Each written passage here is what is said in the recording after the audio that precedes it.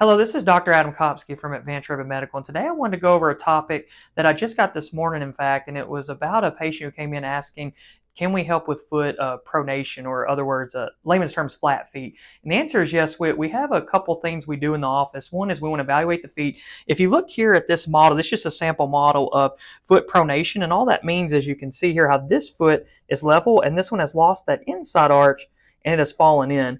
So you can even see here what happens if you're weight bearing and you're walking over the period of years, you start wearing that out, and you can even flatten your foot even more.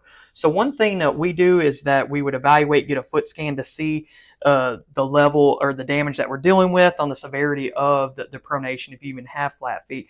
And one of the most common things that we recommend is little things like this called orthotics, and that's going to help preserve the arch and even support it if it's fallen. That way it keeps your body nice and straight and keep you level while you're walking.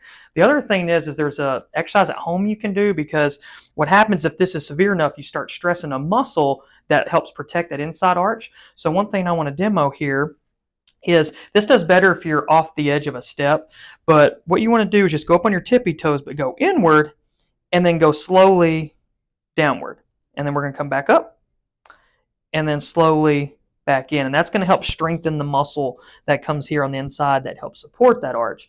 And so if you can do about 2 sets of 10 repetitions a couple times a day, that'll help that. Now, of course, if it's painful, please avoid doing that and consult your physician to make sure it's safe for you.